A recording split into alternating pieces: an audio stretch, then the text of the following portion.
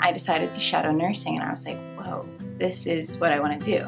And I was like, okay, I have to do this, but what do I need to do to make it happen? I worked in the IT field for over 12 years. I was always fascinated about nonverbal communication. I thought, okay, I want to be a nurse. I have an interest in sign language. Why not? It just makes both.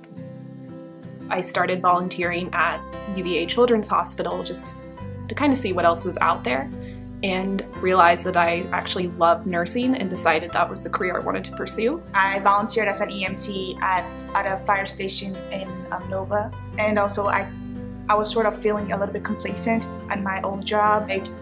I did the same thing over and over again, that I was kind of starting to feel comfortable, which wasn't a good feeling for me.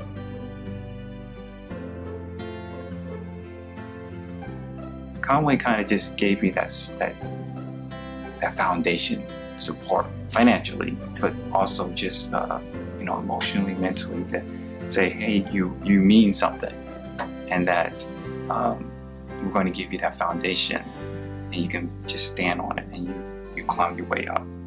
I guess for me, it's made just a huge difference knowing that I have this scholarship, and now I can focus on nursing school like full-heartedly.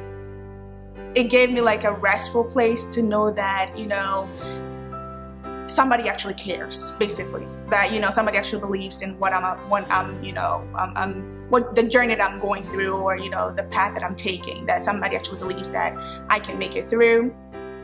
Thank you for your support.